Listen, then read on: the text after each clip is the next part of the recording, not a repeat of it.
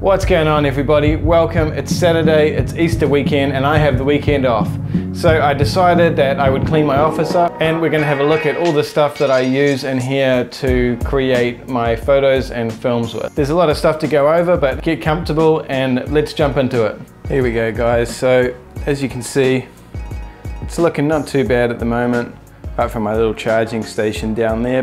So this is where I edit everything after a wedding. Let's start from the corner here. This is my dual camera strap. It goes on like this and holds both of my cameras. It's like the Holdfast Moneymaker one you can get in America. I used to have that one and I sold it to a friend, and this guy in Tauranga, I'll link his website in the description below, he makes them. The only thing I did was I changed this bracket here. So it usually has a round one. I changed it to this one because it doesn't pinch on my shirt anymore. A lot of people had issues with that with the Moneymaker ones and these ones, that they were just pinching on your shirt when you pulled the camera down. So, dual camera strap. These are a couple of my tripods. This one is just kind of a standard video tripod. I don't have the handle on there at the moment, but yeah, this is a really good one. There should be a model number on here somewhere. This is a Manfrotto MVT525AQ, and it has a little handle down here you can undo, and then you can level out the ball head, which is really handy. This is another one I have. This is my big tripod. This one stands over my head. It's quite heavy and it's really stable, so I don't use it a hell of a lot, but it's really good for like a ceremony if you're just sitting it there filming the whole thing from start to finish. No one can sort of bump it out of the way and things like that. Here we have a monopod. This is a Sirui monopod. It has a really nice fluid base. This one has the same MVM500 head that I have on my other little tripod there. Really handy just for steady shots. One of my light stands, I've got about 4 or 5 more of these. This at the moment is just holding a Yongnuo LED light. These are really good. They put out a fair bit of light and they're really reliable. I haven't had any issues with them. Daylight balanced and yeah, really neutral tone. They don't have any sort of green tint to them or anything like that, which is nice. They can also be powered by battery, so they have they take the Sony video batteries, which is really handy. Or you can buy that little adapter and plug it into the wall. Right, moving down here, this is just a little cupboard. I've got a few hard drives in here. These are really cool. These are Sandisk 480 gig SSD drives, portable SSD drives, and apparently they're kind of semi-weather resistant and dust proof, so I really like those for editing on the go because they're super fast. A couple more hard drives. This is my Google Pixel 2 XL, which I'm not using at the moment. A few wires for sound. I've got a bit more sound gear that we'll go over, but they plug into my Zoom recorder. That way I can feed off the venue's audio and record speeches and vowels and things like that when I need to. Here is my little rig you saw the other day that I made up out of parts, so I can put both my cameras on here and record the screen with one of them. Fairy lights. These are awesome. Just little battery powered fairy lights. You can sort of use them at night to create cool effects with photos and things. Right, moving on to my computer. It's a Windows 10 machine. It's quite powerful and it just works really well. Spec wise, I had it sort of custom made for me. So it has a GTX1080ti graphics card with 11 gig of RAM. It has 64 gig of really fast memory, 750 watt power supply. It has a water cooling radiator in there that cools the CPU, M.2 SSDs, and it's got a whole bunch of SSDs in the back as well. So yeah, super fast and really reliable. Up here you can see another one of those little Sandisk drives. A few more that I've just been backing up. These are all just drives that I back all my RAWs up to for weddings. What have we got? This is my Huawei, I think that's how you say it, Android watch. This is pretty handy for weddings. You can get notifications on the fly without pulling your phone out of your pocket. And then here, this is, I don't actually use this much. This is the Wacom pen for the tablets. I have one in the cupboard over there, but I hardly ever use it. Kind of pointless buy there. Some Logitech speakers. These are okay. They're not amazing, but they work quite well. There's a sub under the desk. But yeah, they sound pretty good. This is a USB 3.1, I believe, card reader that has micro USB, handy for the drone cards. normal SD, and obviously, you know, everything else you need there. This is my monitor. It's a 38-inch 4K curved, really color accurate monitor. Really love that, it's a beast. And this one is just a 28-inch LG, pretty accurate. I just have emails and things like that on that one whenever I need it. Keyboard and mouse here, I've just got Razer keyboard and mouse. I just like them, they're nice and clicky. Down here, I've got this is a Sirui humidity cabinet. Must have for holding your gear in through, you know, it's quite humid in New Zealand and you can get fungus and stuff like that inside your lenses, which is not ideal. So this just keeps everything nice and cool, and it's got a fancy blue light. Nice and dry, sorry, I mean, and yeah. I don't have it in there at the moment because I'm about to show you all that, so that's usually where I store all my gear. Here I have a pair of Logitech, I don't know what model they are, I'll put it in the description, but they're just some wireless headphones. I bought them for gaming, which I hardly ever do, but they sound cool. Right, bit of camera gear now. This is a really cool gimbal. This is the Zhiyun Crane 2, not the V2, this is actually the version, the proper 2, that has the focus dial on there, which doesn't work with my camera at the moment, but apparently an update's gonna fix that. And it's just got a little tripod there. This thing gives you some really nice stable shots, and it holds a lot of weight. Moving on here, this is my Dell XPS 13. This is the one that just came out in 2017, late 2017. I think there's a new one that just was released last month, but this is a i7, I think it has a 1070 GPU, SSDs, really 4K touchscreen, really nice and accurate again.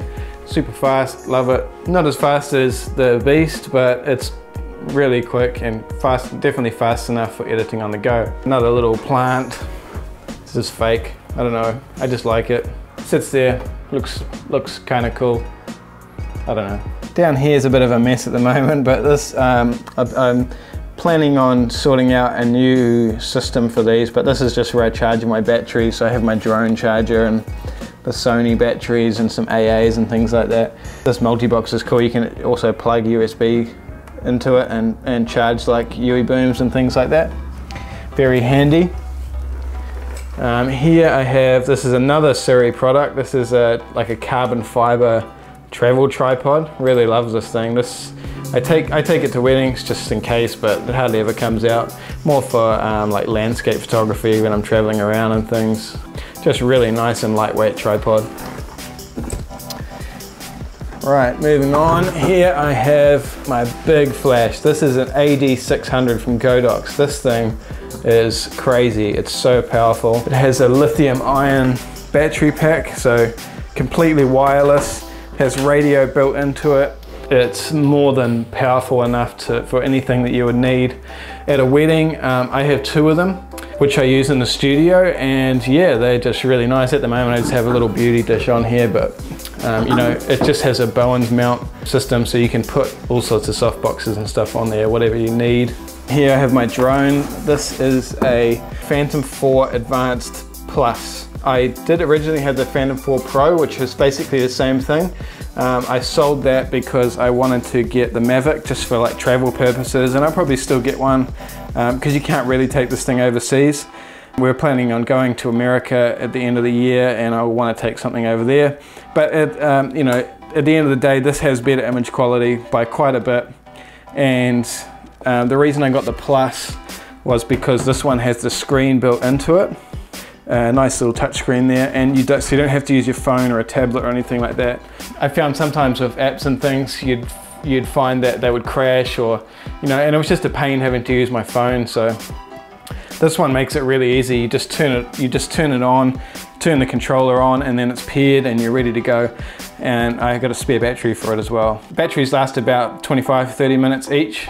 And yeah, great for video, does 4K and 60 frames per second, and really nice quality photos as well.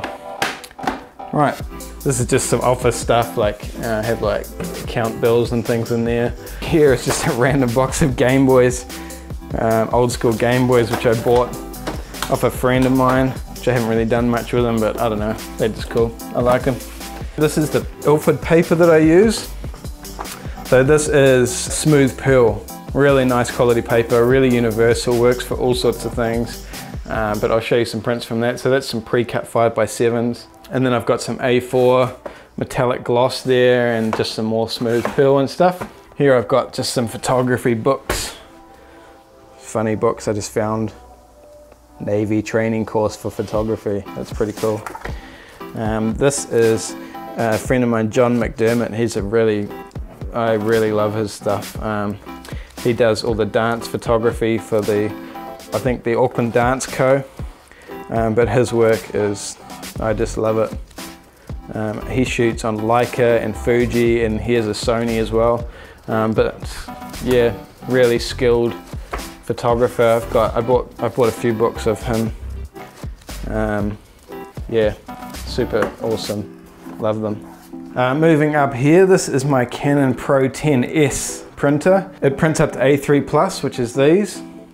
This size is A3+ here. Super high quality prints. I really love these. And it's just fun being able to print your own stuff, you know. This was Steph and Nate's wedding down in Wellington at Sudbury's. That was really cool. Got to drop those off to them. And I've got some more up here that I just print random photos. This is my little girl Izzy, she's 11. And Mila, she's 2.5, she's crazy. I haven't printed any of the boys yet, and I've just got some more photos of couples that I've printed out, and this is a drawing from my friend Lucas. Love this. Good job, mate. I'll link his Instagram in the comments below as well. Right, moving on to the fun stuff. So, these are Godox TT685s. I have an S one, which is Sony, and I have a Nikon one from, I had this when I was on Nikon, but it still works with the radio, which is really cool.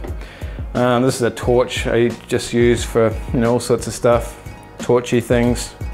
You can get some cool effects for video and photos and stuff with it. It's really bright and waterproof as well. It's a Phoenix torch.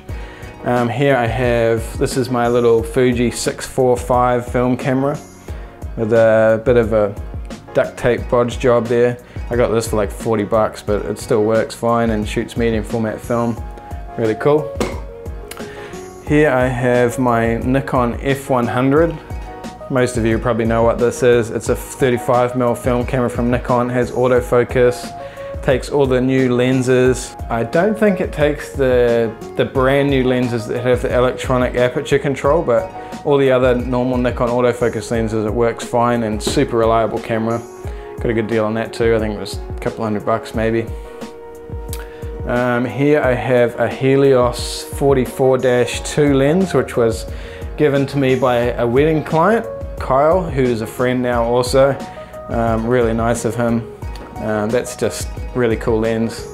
UE boom, this is the medium one or the small one maybe, I'm not sure, but I take that to all my weddings. We use that when we go on bridal shoots, which is really helpful. I find that when you have music and drinks and things like that on your bridal shoot, that couples really sort of relax a little bit. Music really can set the mood, So take a UE boom, that's a good tip for the day. Here I have a light meter, which is kind of irrelevant these days, but it works really well. I used to have a couple of other old film cameras that I'd use in the studio, and so that worked really well with my lights, my flashes. Here I've just got a whole bunch of film, some Portra 800 and black and white, some Fuji stuff. This is some HP5 that I've got to develop. I have all the chemicals downstairs. That can be fun. Here, this is my little Fuji. This is an X100T. I really love this thing. I bought it secondhand off my mate. It's been around Vietnam and all sorts of crazy places. I use this mostly for taking the kids to the park and things like that, and just sort of every day, mucking around. It's just a really fun, compact little camera. Really cool colors as well.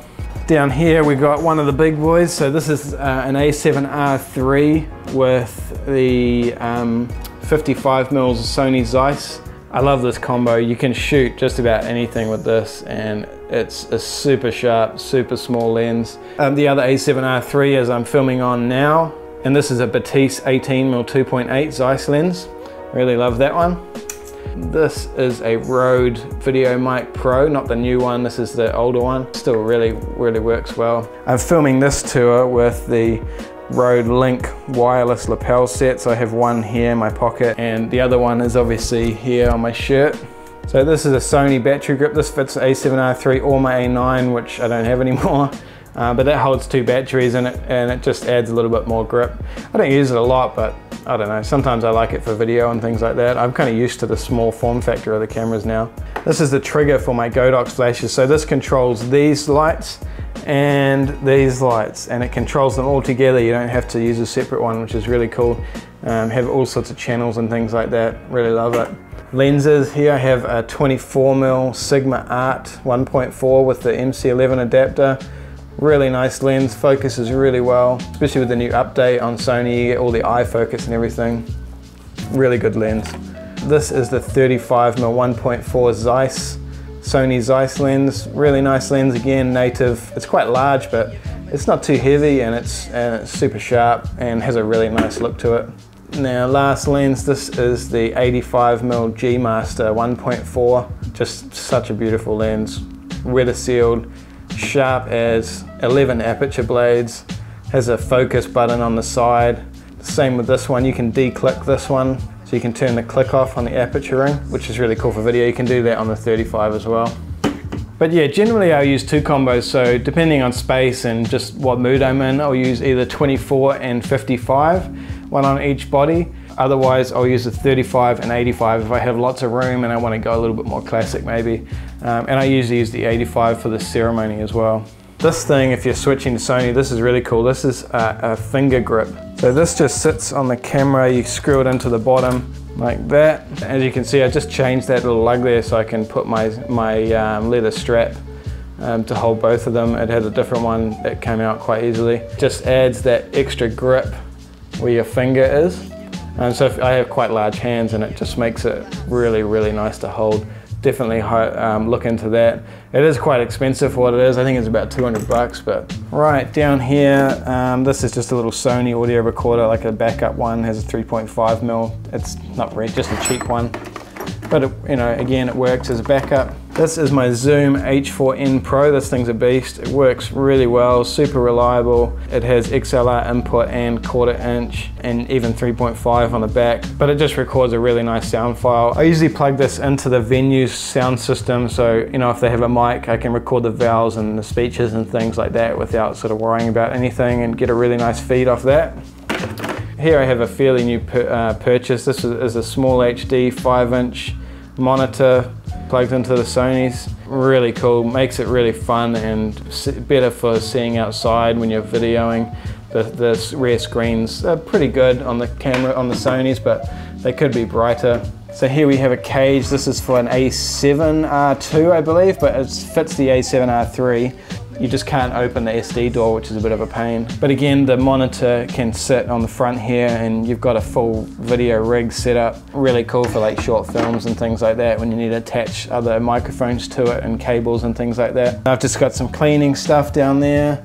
This is a GoPro I just bought the other day, so I'm planning on putting this on top of my camera and filming a shoot. So I'll film like an engagement shoot maybe, or maybe even at a wedding, and do some tutorials like that. This is a little piece of copper tube that I use for ring of fire photos. You can't, this lens is too wide to see, but really cool. Maybe I'll do a tutorial on that one day. That's pretty awesome. Here we have, this is a Nikon to Sony adapter, and I have another one there, a Metabones one, which has the aperture control on there.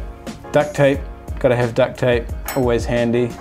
Just got some ND filters and polarizers there. Some more landscape filters. These are all Lee, like indie grads and you know, things like that. These hardly ever get taken out of my office these days, but it's fun to have. If I go traveling, I'll take them with me if I want to do some landscape shots. Next shelf, we've got some inks. These are all for my Canon Pro XS. They're about $30-something each, but it takes 10 of them, but they don't chew up that fast. It works out quite cheap to do prints, and especially at the sort of quality it does. And then I've just got some more strap. That's just a single strap that I use for the Sony if I'm going out myself. Got some batteries, a little case for spare batteries. This is my atmosphere in a can stuff. This stuff's great. It's pretty much like a smoke bomb in a can, really. It just sprays this sort of mist. I'm not gonna spray it all over this place, but it doesn't set off smoke alarms, and it's really cool for like strobe effects like this photo.